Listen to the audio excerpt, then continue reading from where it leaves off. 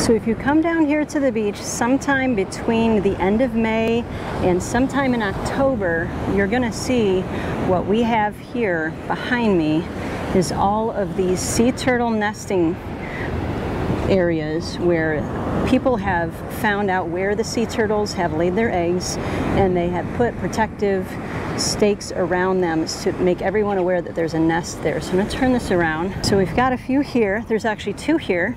If you see these, make sure you don't mess with them. Don't throw things near there. Pick up all your trash. If you see something trash-wise that's in between these turtle nests, we got a bunch of them here, and I know that the different colored markings mean something. Some of them are loggerhead turtles, some of them are green turtles that come here and nest on our beaches. All of these sea turtles are going to be hatching here. We've already had some hatch on July 1st. There was a post that I saw. We've already had some sea turtles hatching, so be aware. At nighttime they tell you not to have any lights on near the beach, because if there's turtles hatching, it can confuse them and cause them to go the wrong direction and go away from the ocean, and thus putting them in danger from other animals and stuff eating them. So this nest over here, some of these look like they've been a little bit upset, so I don't know if these have already hatched or not, or if they're in the process of getting ready to hatch. But sometime in the next few months, all of these sea turtles, these baby sea turtles, are going to be hatching. They're going to be making their way to the ocean, and we don't want to leave anything on the beach that's going to get in the way. We don't want to leave anything on the beach that's going to cause them to not be able to make it to the ocean.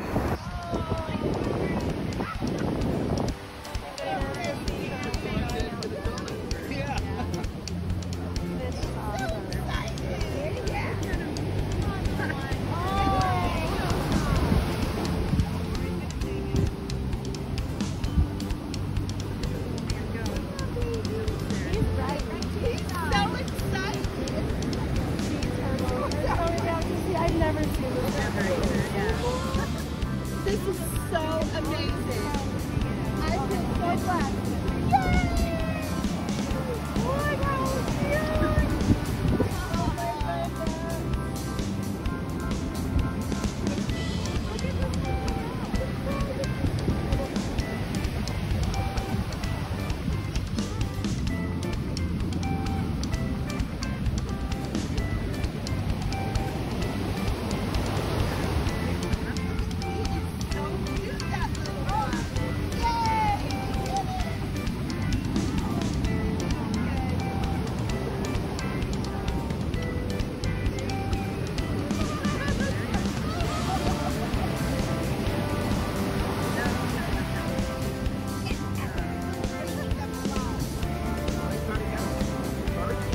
Yeah, that's why so few of them make it to the ocean. There's so many like creatures, crabs, birds.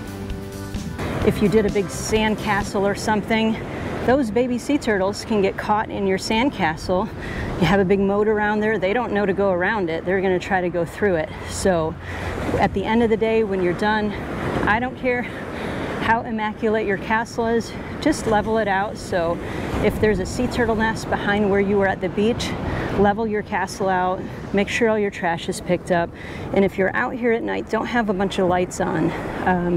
Even the pier lights, I believe they put just minimal pier lights on top of the pier, not going down into the water, because some of them are up near the shore and they don't want to confuse these sea turtles. So just wanted to make you aware of sea turtle season and a few tips of how you can make sure that these baby sea turtles make it to the ocean as safely as possible. If you like this content, push that like, push the subscribe, and hit that notification bell so you get notified every time I go online.